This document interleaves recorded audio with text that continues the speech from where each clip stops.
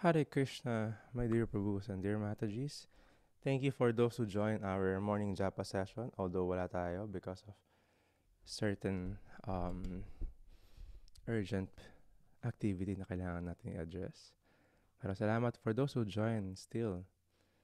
I just want to greet hello kay Paolo, yeah, he's a new friend, si Mataji, Rolly Prabhu, Jonah Mataji, Hare Krishna, and of course, ang ating dear Prabhu, kasali to sa batch 0, si Sudarshan Prabhu. Hello, Sudarshan Prabhu. You were there. Yan. Alam niyo ba kung ilang taon na si Sudarshan? He's just 7 years old. Yan. Sudarshan Prabhu, are you there? Diyan siya. Hare Krishna. So, si Sudarshan Prabhu, pag nandito siya, if he is set up, he will help us in reading. Yan. Oh, nag-breakfast wala si Sudarshan. Yes. Ayan. Give me a sec. Before we start, I just want to let you know, nahanap na natin ang file natin because ayun yun ang ginawa natin this morning and yesterday, last night. Someone helped me how to find the lost file sa ating iCloud. I'm just going live.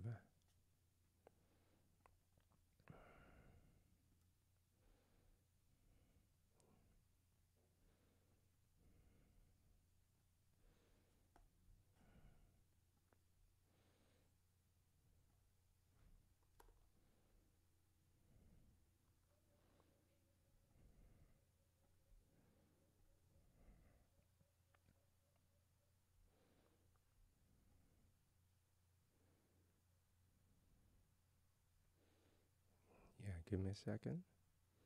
I'm just going Facebook Live.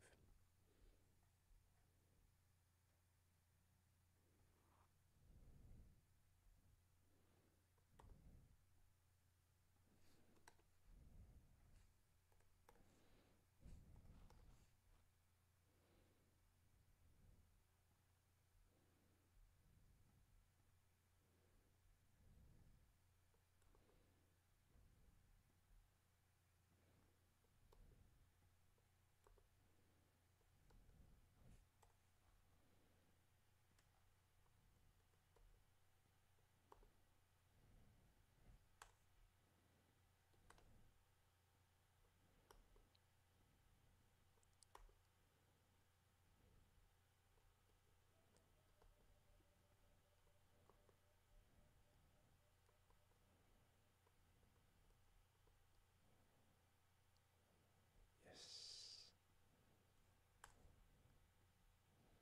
So everyone, as we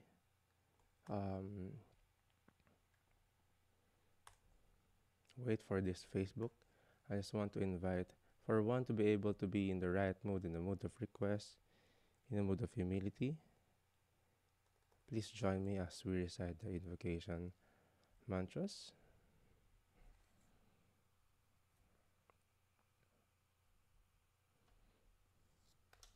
Om Namo Bhagavate Vasudevaya. Om Namo Bhagavate Vasudevaya. Om Namo Bhagavate Vasudevaya.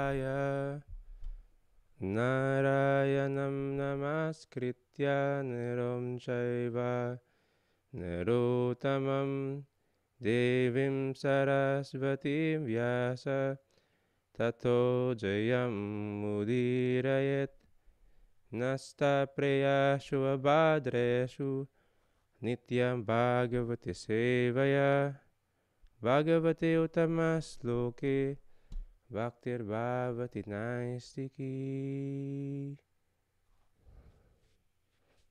So, ang nakaraan natin sa ating Srimad Bhagavatam, we are having conversation ni Bhishma and si Krishna because he is actually praying before he is about to face death, the last moment na gusto niya gawin is to pray. Last time, ano yung iniisip niya? He wants to invest. He is doing his investment. In what? Thinking, willing, and feeling. Feeling and willing. So this is a reminder sa atin. Where do we invest our thinking? Kasi anong kasunod nun? Doon na yung feeling natin. And we are gonna be willing to do that. And of course, we were taught na si Bhishma is doing this thinking. Gusto niya i-meditate again yung recently na nangyari dun sa battlefield na yun, which is si Krishna is trying to attack Bhishma dahil dun sa mga arrows na nilagay ni Bhishma sa body ni Krishna saka si Arjuna. Actually, tinamaan pareho. So, napakaganda na itong conversation na to in a form of prayer kasi binabanggit niya doon. We are continuing in the Srimad Bhagavatam, first canto, creation, entitled The Passing Away of Bhishma Dev. Supposedly, we are gonna be reading until 43, pero since ang ganda kasi nung verse na to, we are diving at least sa dalawang verse lang. Andiyan si tapos ka na, Sudarshan. Yeah, pag nabukas ng camera si Sudarshan, later siya yung magbabasa sa atin. Yeah. If you are also able to see si Sudarshan is also giving classes at the very young age. Saka reading, gagawa siya ng mga reading niya. Text number 37. Fulfilling my desire and sacrificing his own promise, he got down from the chariot, took up its wheel, and ran towards me hurriedly, just as a lion goes to kill an elephant. He even dropped his outer garment on the way. So, ito yon. If you have your Bhagavad Gita, if you have your Srimad Bhagavatam book, merong illustration dyan. This is the actual scenario. Mag-focus. Kailangan magtago ako. So, si Krishna, anong nangyari sa backstory, before the start ng war, kung natandaan nyo, doon ang galing yung Bhagavad Gita. Ang scenario sa kabilang side nila Kauravas, si Duryodhan tinitis and trying to onting insult lang si Bhishma Dev kasi siya yung lolo niya. At the same time, lolo rin sila ng Pandavas. Sabi niya, hindi partial ka, Bhishma Dev. You're one of the greatest warrior. Pero I don't think kaya mong labanan yung Pandavas kasi apo mo rin sila and favorable ka. Partial ka rin sa kanila. So, ang ginawa ni Bhishma Dev, no, I'm having these 5 arrows na ipapatay kaagad sa Pandavas. Yung 5 arrows na yun para doon sa magkakapatid. So, ang ginawa ni Duryodhan, okay, very well, I'll keep these arrows. What happened was, the night nung war na yun, nalaman ni Krishna yung mangyayari. Of course, he's the all-knowing. Pinapunta niya ngayon si Arjuna sa kabila ng side sa Kauravas. Mind you, this is the codes of war.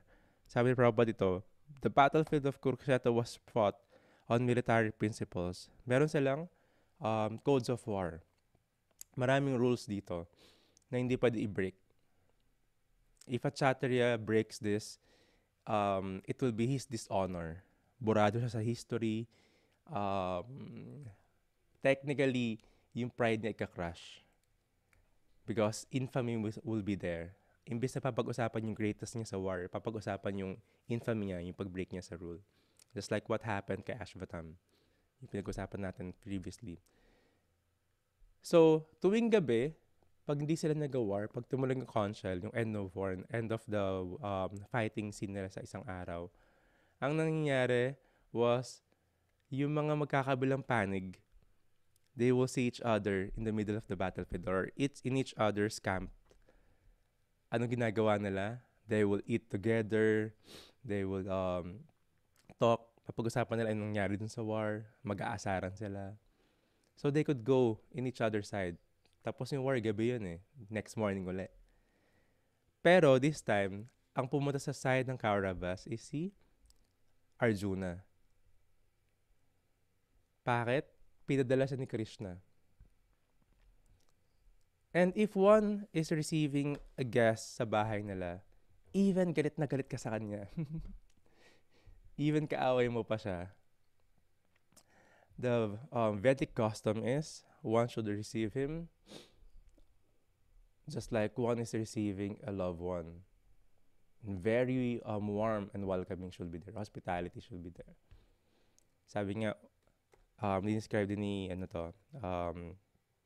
ni Sukadev Goswami na ginawa ni Bhishma Dev. One should receive a guest, giving him a place to sit. If you have food, prasadam to serve, at least you can give. If wala, at least water. And one should give sweet words. In that way, one should receive a guest warmly and ask how we could serve yung mga guests natin. And what happened was, pagpunta ni Arjuna sa camp ni Kauravas, he was warmly welcomed. Even si Duryodhan, yung pangalan ng mga Kauravas, welcome Arjuna. Nung pag-welcome niya kay Arjuna, he asked, "My dear Arjuna, ano yung pwede kong iserve sa'yo? Gusto mo ba itigil na itong war na to? Gusto mo diba kunin na ba yung, how they call this, yung victory?" Si Duryodhan denied all of this at first. Pero this one, at the hype of war, at the same time, si Arjuna mismo yung punta sa camp niya, ni-receive ni Duryodhan. And, alam mo kung anong hiniling ni Arjuna?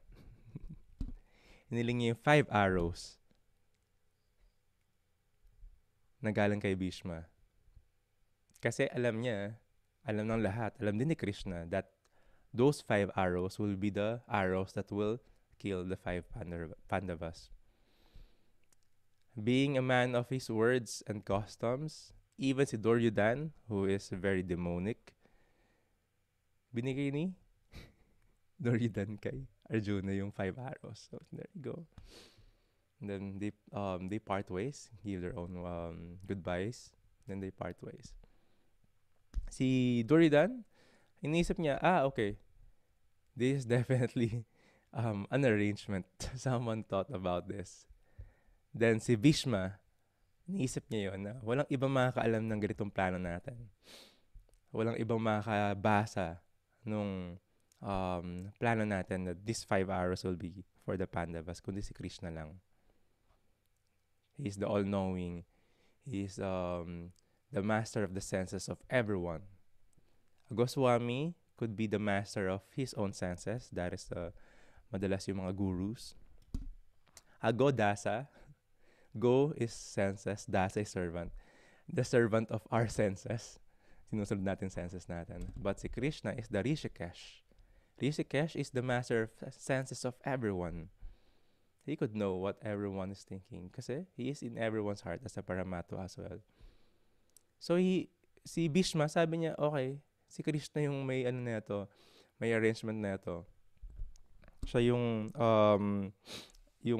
dahilan bakit pumunta rito si Arjuna, bakit nalaman yon. So, sabi ni Sir Prabhupada, by tricks, Arjuna took the arrows from Duryodhan. And Bhishma Dev could understand that this was the trick of Lord Krishna. So, he took a vow. May vow na tinake si Bhishma Dev. He took a vow that the next day, Krishna would have to take up weapons himself. Otherwise, his friend Arjuna would die. Nag-vow si Bhishma Dev na si Krishna kailangan niya pick up ng weapon to fight in the war. Backstory uli dito, bakit kailangan niya i-vow to? Kung natandaan nyo, si Duryodhan saka si Arjuna pa rin, before palalo ng start ng war, there was a custom where they would go to different kings, different warriors, to invite them to be on the side ng battle. This is the code of Chatrias. They want to be in the battle. Lalo na to, this was the biggest battle in this yuga, the transition going to Kali Yuga. So lahat ng warriors sa buong mundo nag-aabang. And nabalitaan na tong war na to. And they are all marching, platoons by platoons, phalanx by phalanx, going sa Kurukshetra. Yung iba doon, alam na lang kung kanino sila kakampi, nakapagbigay na sila ng words. Yung iba, hindi pa. They will just have to decide. May mga trick pa nga ginagawa si Duryodhan, even yung mga papunta dapat kay Krishna, sasalubungin nila. Tapos they will serve them well. They will welcome them. Then, until sobrang ma-please yung mga leaders ng mga soldiers na yon, the soldiers will ask, what can I do for you in return? Or how could I reciprocate? Ang trick ni Duryodhan, he would tell, okay, please go on our side in the war. Then wala silang magagawa. Even kamag-anak or very close sa Pandavas, ginagawa ni Duryodhan yan. So, si Krishna is also a very influential part nung mga soldiers before. As part of the Yadavas, and also kasama niya sila King Ugrasena. Krishna have a lot of armies, weaponries, and soldiers. Yung mga kayang lumaban sa war. So si Arjuna, again, siyempre hindi natin matanggi to. Si Krishna nag-arrange talaga ng lahat. Si Arjuna saka si Duryodhan have to go at the same time. Nagkagulatan sila sa gate. Have to go at the same time sa palace ni Krishna. Only thing is, pagpunta nila sa palace ni Krishna, sarado ang yung palace, pero nauna si Duryodhan. Baka sarado kasi tulog pa si Krishna. So pagpunta nila, pagdating Arjuna, nandun na si Duryodhan. Oh, my dear cousin. Magkaaway sila rito They will be in the war. Sila yung main soldier. Sila yung main character na magkalaban sa war. Pero nag-usap sila. Oh, my dear Duryodhan, what are you doing here? Sabi Duryodhan, yes, I will go and talk to Krishna to be invited sa side namin sa war. Sabi ni Arjuna, okay, same thing. Same. So, they were allowed na pumasok sa quarters ni Krishna. While Krishna is sleeping, they were allowed to go inside. What happened was, si Duryodhan went to Krishna's head. Tapos, si Arjuna went to Krishna's lotus feet. Duryodhan is trying to massage yung head ni Krishna to wake him up. Tapos si Arjuna was trying to massage yung paa ni Krishna. So, nagising si Krishna. Una niya nakita si Arjuna. Second niya nakita si Duryodhan. Bakit? Pag gumigising tayo, hindi naman tayo titingala. Laging mag-open tayo ng eyes. Lower extremities natin makikita natin. Lower limbs. And doon si Arjuna. Tapos, pagtingin niya, doon si Duryodhan. Oh, my dear cousin, what brought you here? How could I be of service? Then, kailangan nila explain, both of them. Actually, sabi ni Duryodhan, actually, nauna ako dito, Krishna. I arrived first. My purpose is to invite you to join sa side namin in the war. How about you are my dear cousin? Sabi ni Krishna. Sabi ni Arjuna, please accept my humble obeisances. Actually, my dear Krishna, I went here to invite you to be part ng war in our side. Same. So si Krishna being being the ultimate cause of all causes, sa yung reason ba't nangyari yung scenario na yon. He is also um, the most intelligent sa lahat. He wanted to please, since kailangan mo tumanggap ng guests and receive them and serve them well, kailangan niya serve pareho sila. Even close dun sa kasi niya si Arjuna, pero both of them were invited. Tapos, si Duryodhan pa yung unang dumating. So, si Krishna have to decide how to give them the decision kasi may options ang ibibigay. This option is first, one could choose his army with all the weaponry, package deal. Lahat yon, no reservation. Pangalawang option is, one could choose Krishna. Pero si Krishna would not take up any weapon. Hindi siya tutulong dun sa war. Then, since ang una nakita niya si Arjuna, he have to consider that. Trick ni Krishna yon. Sinabi niya na, okay, since ikaw yung una nakita ko Arjuna, please, you can choose first. Si Duryodhan on the back of his mind is trying to convince, sana kunin niya yung si Krishna mismo para sa akin yung weaponry, sa yung armor, tapos yung mga armies. Si Arjuna in the humble mood, oh Krishna, wherever you are, I know victory will be there kahit hindi ka lumaban sa war. Pinili ni Arjuna si Krishna. Ang package nun, hindi siya mag-pick up ng weapon, hindi siya lalaban sa war. And Duryodhan was so proud. Okay then. Yung purpose niya doon, pag punta niya, was fulfilled. And he almost didn't say anything and just left. After. Kasi, nakuha niya yung thousands and millions of army sa mga armory ni Krishna. His energy. So, ang promise ni Krishna rito, he will be on Arjuna's side, will not gonna pick up any weapon to help in the war. So, ito yung gusto i-break ni Bhishma. Dito sa promise niya, sabi niya, the vow that the next day, Krishna would have to take up the weapons himself. Grabe yung vow niya, no? He is putting Krishna in the situation na si Krishna kailangan i-break yung promise and yung vow niya. So, nung araw na yon, back sa war, nung araw na yung next day, si Bhishma, lumalaban si Bhishma, and he fought very violently. Nagwawala siya dun sa war. Ang dami namamatay by thousands. He is a Maharat. He could kill thousands and thousands of armies. Of course, pinipili lang niya yung mga pinapatay niya, yung mga lower na mga type of armies, hindi niya pinapatay yon. Yung mga higher na mga type of with position and kayang pumatay din na madami. Pero thousands of them are being killed. Mind you, isa sa pinakamagaling na Kshatriya or soldier in that time is si Bhishma. Matanda na siya rito hundreds of years na siya. Sabi niya, ilang taon na si Sudarshan? Ilang taon si Bhishma? Yan. Maya, alam niya, kahapon pinag-uusapan namin ilang taon na siya nung namatay si Bhishma. So, sobrang tanda na ni Bhishma dito. Lolo na siya. And in fact, kasama sa war, kalaban niya doon yung mga apo niya. And anak ng apo niya.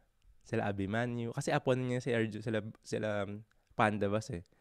Tapos kalaban pa, yung mga anak ng Pandavas andun din. Kalaban din ni Bhishma. Sila Abhimanyu. Ganun katanda si Bhishma. Tapos malapit na rin magkaanak yung sila Abhimanyu. Sila Pariksit na yon. So, ang tanda na ni Bhishma. Pero, ganun pa rin siya kagaling. Ang dami pa rin pinapatay. Paano siya naging sobrang galing? Even si Parasuram, maraming soldiers na ang teacher is Parasuram. And si Parasuram, pinag-usapan natin previously, he is also Krishna's incarnation. He will be also the martial guru ni Kalki Avatar. In the future, siya yung mag-end ng Kali Yuga. Siya rin yung magiging guro nun. Eh, sabi nga si Parashuram daw nasa paligid lang natin. Yan. Anyway, si Parashuram, Krishna himself, fought Bhishma back then. Pero he wasn't able to kill Bhishma. Ganun kagaling si Bhishma. So si Grandfather Bhishma, nagwawala siya sa war nung na battle na to in the next day. And gano'ng kadelikado, lahat were in trouble. Na even si Arjuna was in trouble. Nako-corner sila ni Bhishma. 256 years old, sabi ni Sudarshan, yes. Kasi pinanganak si Yudhishthir, matanda si Parashuram, alam ko almost 200 something years na siya or 200 plus na siya.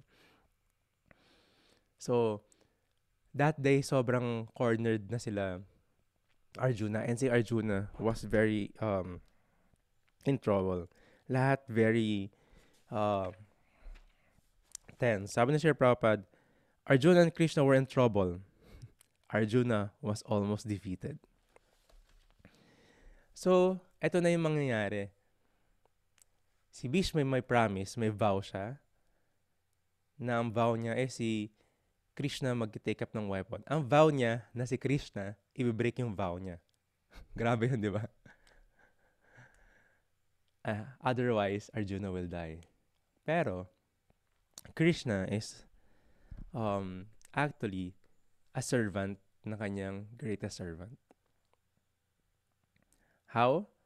Sabi nga palagi ni Nabudip Chandra Prabhu, yung entrance palagi ni Krishna sa story ng Srimad Bhagavatam and the Bhagavad Gita, siya yung chariot driver. He is serving his devotees. So, he's serving his devotees. What more pa? Iligtas niya yung devotee niya. So, Krishna knows that by his arrangement, of course, Arjuna was about to die because of Bhishma's wrath. Sobrang galit na galit siya. Pinapatay niya halos lahat. Tapos, ang ginawa pa ni Bhishma, pinana si Arjuna. Back then, kapag tinamaan ka ng pana, ng mga arrows, it's either matutumba ka tapos babangan ka, lilalaban ka with the arrows naka-pierce sa'yo. Or minsan nahihimatay sila. Pero their medicine, wala nang ganun ngayon. Yung mga medicine na in Ayurveda, tinanong ko to sa Ayurvedic doctor, bakit sa battlefield of Kurukshetra, they will be unconscious pag tinamaan sila. Tapos yung chariot driver, dadalhin na sila sa camp. Yung may mga doctors, may mga Brahmin sila doon. They will cure, they will heal yung wound. They will heal kasi mabilis talaga. By use of Ayurvedic medicine, yung mga herbs nun. Sabi ko, bakit wala bang ganun ngayon? Wala na daw, tinago na ni Mother Earth. Because people are so sinful. Yung mga potent na mga medicines, even the potent flowers, sabi nga yung mga flowers dati, from miles or hundreds of miles, maamoy mo na yung flowers nun. Yung mga favorite din ni Krishna. But anyway, tinago na lahat ni Mother Bhumi, ni Mother Earth yon, because people were so, until now, people are so sinful. They have a lot of karmas. They are killing animals, specifically the cows, by thousands and billions. Sobrang grabe. So, tinatago ni Mother Earth yun. But during this time, effective pa yon. Pero sila Arjuna sa si Krishna, kahit marami silang pierce sila ng arrows in that battlefield, tuloy pala sa war. Kumbaga kayang-kaya pa nila. Pero si Krishna was receiving arrows and Arjuna was also receiving arrows. And Krishna knows na Arjuna will be killed. Hindi niya mapipigilan, hindi niya mapatay si Bhishma kasi walang kayang pumatay kay Bhishma. So out of his anger na kailangan i-show ni Krishna, kailangan niya ring magpakita ng angry mood as if galit siya dun sa pinapana siya ni Bhishma. Of course, he is very transcendental. And kailangan natin balikan yung story na si Krishna, yung body niya, is not a material body. So, hindi siya pwedeng maging angry. Kasi hindi talaga siya nasaktan. This is a spiritual body. The soul, this is a spiritual body, just like the soul. The soul could never be cut into pieces, burned by fire, moistened by water, withered by the wind. At the same time, yung body ni Krishna ganun din. But you have to receive these arrows kasi this is Bhishma's offering, just like offering of flowers. And also, he have to be in an angry mood. Then, what happened was, kailangan niyang pigilan si Bhishmadev. Sobrang galit ni Krishna. Just like lion, sabi niya. Bhishmadev, sorry ito. Krishna is in the angry mood as a lion goes to kill an elephant. Ano siya sa attack mode. Game face na si Krishna. I have to stop Bhishmadev and kill him. Even meron siyang vow, he will break it. Bakit? You have to save Arjuna. Bakit kailangan gawin ni Krishna yun? Bakit kailangan mapunta dun sa sitwasyon na yun? This is because, ito yung explain in a while. No, text number 38, yan. We're going deeper sa text natin. But this will be the last text for today. 2 verses lang tayo. Translation. May He, Lord Krishna, the personality of Godhead, who awards salvation, be my ultimate destination. On the battlefield, He charged me, as if angry because of the wounds dealt by my sharp arrows. His shield was scattered and his body was smeared with blood due to the wound. So, ito na yung picture na yon again. Ito yung meditation ni Bhishmadev bago siya mamatay. Na si Krishna is attacking him in an angry mood. As if a lion is attacking an elephant.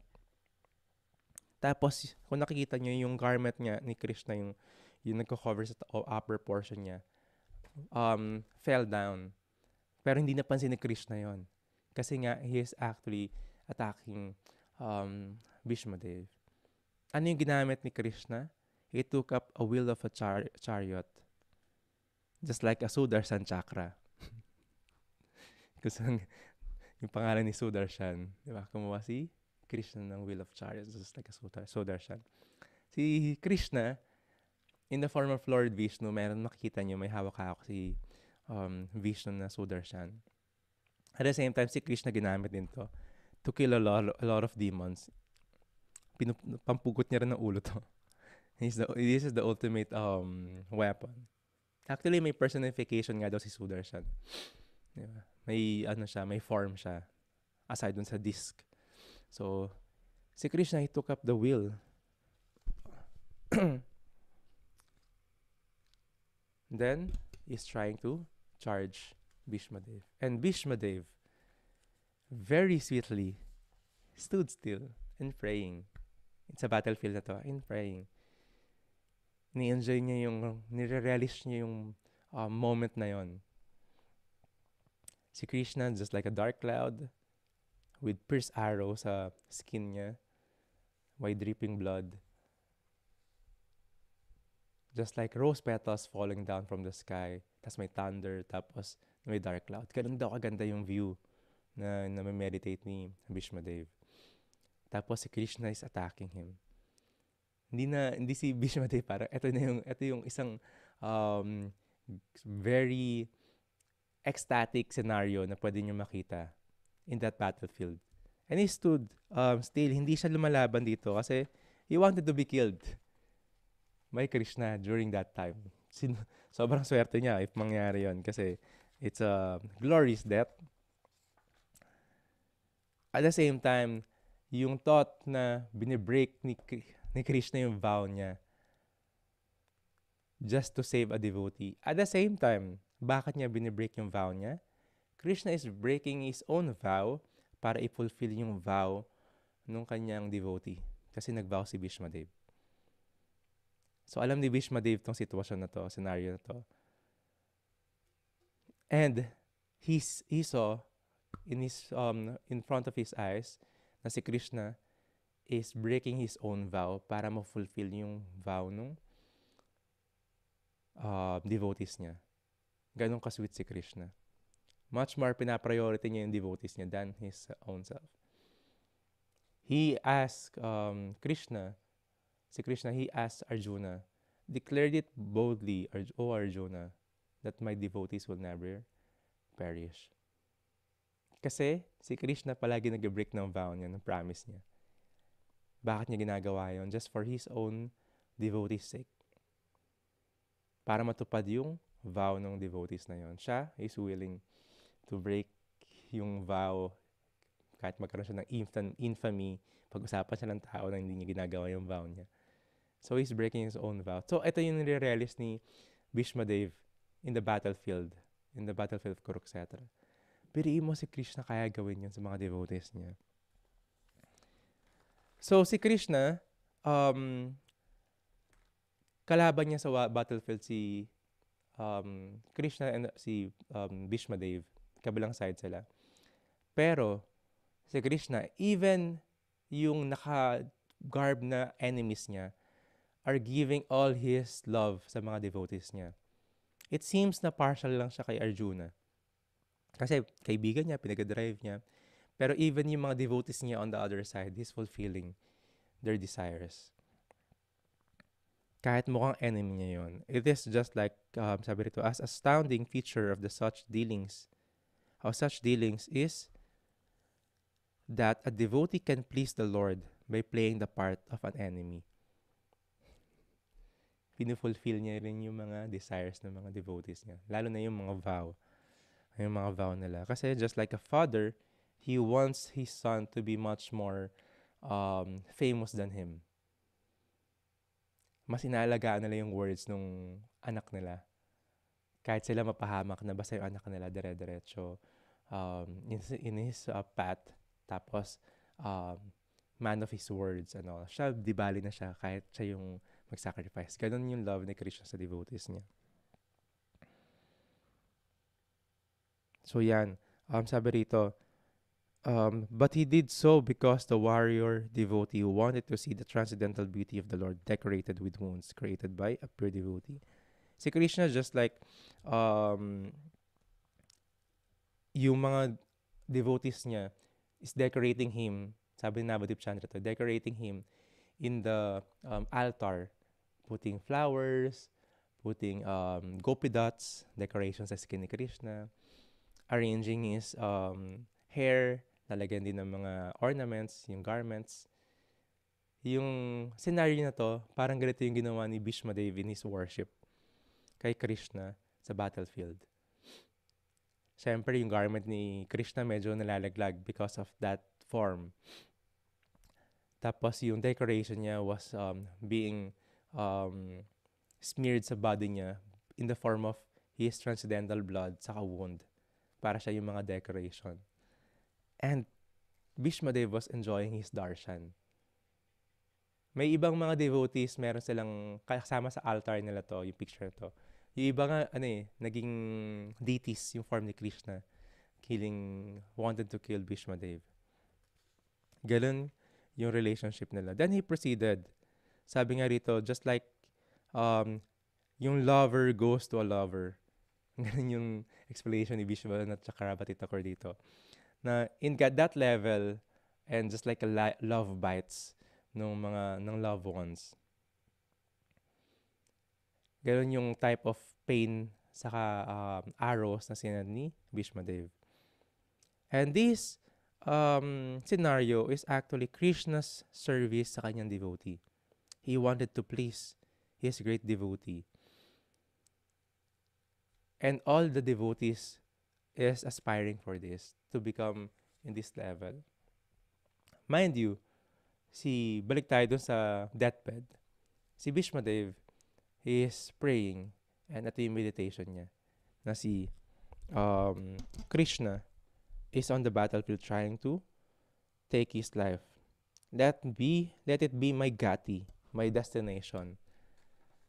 Sabi ni Bhishma Dev, let it be my gati. My destination is you, Krishna. Tapos, nag-meditate siya sa form ni Krishna. There are very few devotees who had this chance na mamatay sila not just thinking of Krishna. But kaharap nila, face-to-face si Krishna. Sino yung Nama Acharya natin, Sudarshan Chakra? Nama Acharya. Haridas Thakur. Yeah. And si Haridas Thakur in Jagannath Puri, he died in front ni Lord Chaitanya. Buhat-buhat pa rin siya. Binuhat din siya. And Bhishmadev also had the same, of course, nauna si Bhishmadev, pero they have the same glorious death. Habang namamatay siya, he is meditating sa harap ni Krishna. And he's praying, may you be my destination, O Krishna. O Mukunda, sabi niya, O Mukunda. Then yung meditation ni Bhishmadev is this part ng war na yon. Ang daming magaganda magiging verses neto, but we will not go further. We have to relish this kasi ito yung highlight nung pastime ni prayers, ni Bhishmadev papunta kay Krishna. This is art of dying. One should prepare for this moment. Di ba meron yung last will? First time ko makakita ng last will ng buhay na tao, parang, teka lang, parang ang OA naman. Naisip na niya yun. Diba? Pero of course, it will be beneficial kasi that person will not be thinking a lot of things on the deathbed niya. Oh, kanino ka papamana to? Diba? Asikasuhin mo to, alagaan mo yung mga kapatid mo, o magbati na kayo. Diba ganun palagi pag may mamatay na? Diba? Huwag kayo mag-away-away sa lupa. So, ito yung last. Pero si Bhishmadev, yung huling gusto niya ma-impart na knowledge, na lesson, is sinabi na niya kay Yudhishthir, how to handle, how to rule this earth because siya na yung next na emperor. And Bhishmadev was withdrawing all his senses. In the perfect timing, this is the preparation, the art of dying. In the perfect timing, in the perfect scenario, together and surrounded by devotees. This surrounded by devotees, ang laking lesson sa akin to kasi always naririnig to kay Navadip Chandra Prabhu. Yan. Si Navadip Chandra Prabhu, alam ko nakikinig siya sa ngayon, sa Facebook Live. Marami siyang comedy, pero yung yung mga stories na kwento niya, very anlalim ng mga pinanghuhugutan. There's a story how to deal with other devotees. Kasi the other devotees, we might see, actually we are in a hospital. Lahat tayo is nagkapagaling sa mga sickness natin. Our illness coming from this living in this material world. And we want to be healed and to recover. And Krishna consciousness is just like an hospital. And hindi lahat na sa hospital is pare-pareho ng sakit. Yung iba doon is contradicting sa ibang klaseng sakit na ibang tao. Some will have sickness sa other organs, some will be in other organs. Our sickness is not just physical, kasi yung ibang sickness natin is our own, madalas, old habits na gusto natin tanggalin natin. Kasi we want to be having a Krishna conscious habits. Or meron tayong mga nature and karma that could be still within us. Just like the personality, or they call it nature. And madalas ng mga natitirang mga unwanted baggages natin is hindi kasundo yung mga ibang may sakit din. Yung ibang devotees. So there will be, just like in any constitution, but in this hospital, there will be differences. Hindi lahat para magka-jive, automatic. So yung lesson na palaging kinukwento sa akin ni Navadip na, yes, devotees will be different, will have a lot of differences. Sometimes, one devotee will get into the nerves ng other devotees. Pero, one should always meditate. one should always be in the humble mood, in spite of all differences. Kasi, in the future, we are praying na nakapalibot sa atin yung mga devotees. And as makikita natin yung ibang videos of devotee dying in his deathbed, we will be surrounded by the devotees in our area kasi sila yung malapit geographically. And minsan, yung mga devotees that's getting on your nerve, sila rin yung kasama sa deathbed mo. Trying to save you. Trying to remind you of the holy name.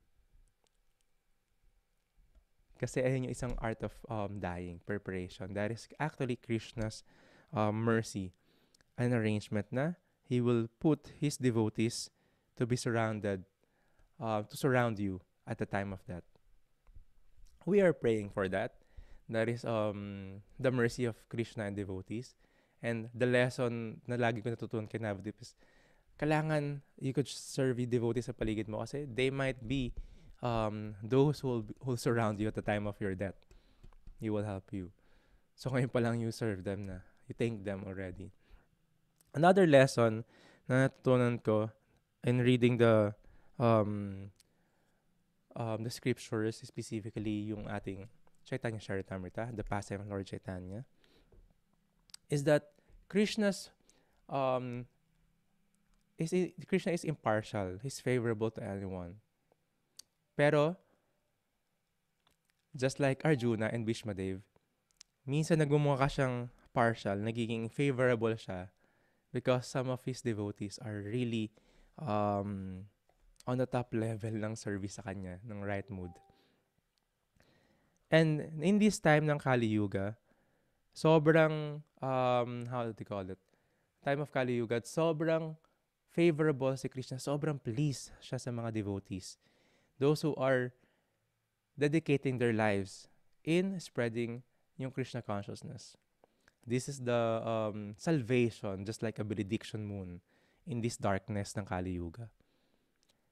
And Guru, Srila Prabhupada and Lord Chaitanya is so pleased kapag nakakarinig sila ng distribution of this transcendental knowledge.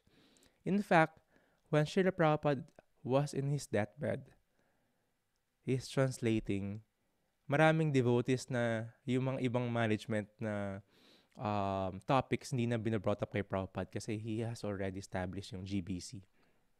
But Prabhupada is also always giving yung mga lessons. Pero alam mo ba yung isang ecstatic na moment during Srila Prabhupada's deathbed?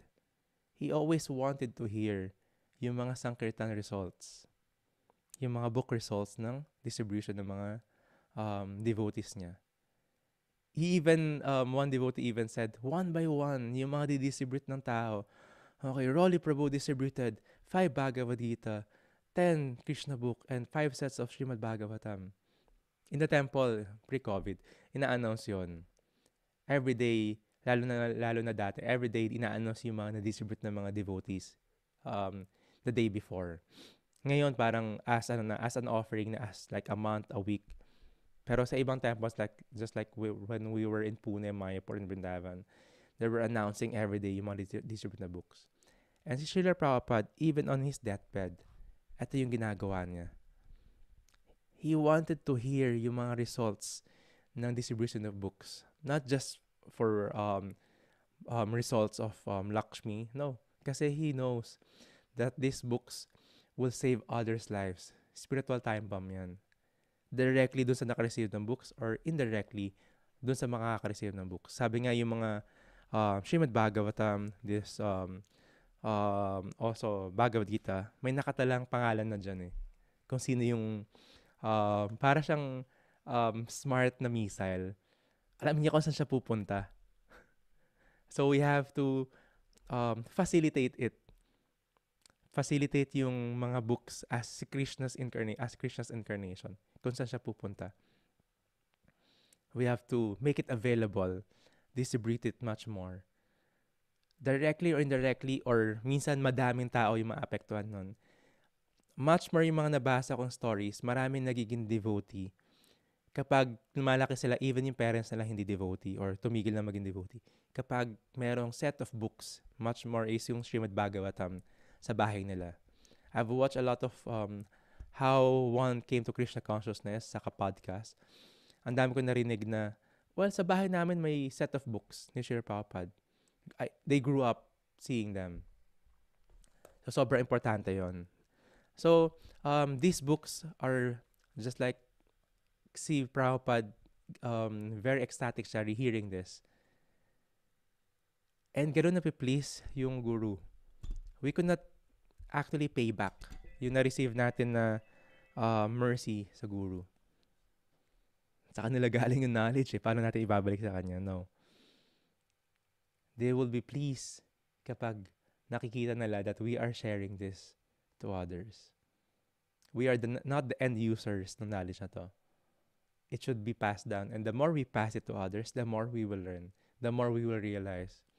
The more you give love, the more you will gain love. And the more you give Krishna, the more you gain Krishna. And bakit ko kinukwento yon? While studying and the life of Lord Chaitanya, he even promised that those who will die, sometimes they will die in the battlefield. Hindi glorious death katulad ng nakikita natin, pag-usapan natin, surrounded by devotees, perfect timing. Some devotees will have death, it seems na parang normal lang. Some accident sa car, or nagkasakit, o baka na COVID, diba? Or ang dami, diba? Pero specifically, if that devotee is a Sankirtan devotee, sabi nga, may nabasa ako about Sankirtan book, matay ka lalo-lalo na paghawak-hawak mo yung libro and trying to distribute yung knowledge. And of course, if your life was dedicated on that, if hindi mo maalala si Krishna at the time of death, if hindi ka rin masurround ng devotees at the time of death, pero you have dedicated your life distributing Krishna to others, being in this Sankirtan movement, even very few books were distributed by you, but the love and the effort, endeavor to share that, to share the knowledge and Krishna consciousness to others, if one dedicated his life performing that, si Lord Chaitanya mismo, yung susundo, and will bring you back home, back to Godhead. May special ka na sundo. May special ka na na Uber. Just like Tukaram Maharaj. He was also a devotee of Lord Chaitanya. And as in the tree kay Tukaram Maharaj, you can search about his life. Under the tree, he was on the verge of dying, and just like Bhishma. And when people know that one is about to die, a saintly person, he's there having the last association. And actually, nakita ng lahat ng tao doon na sinundo ng Vimana si Tukaram Maharaj. Of course, hindi lahat obvious na makikita natin yun. Pero that is Lord Chaitanya's promise, Lord Krishna's promise. He will make arrangement, and he will even fetch and go to pick up that fallen warrior in the field. Kasi this Sankirtan, this Kali Yuga, is our battlefield, and the way for us to serve Krishna and to please Him is through this weapon.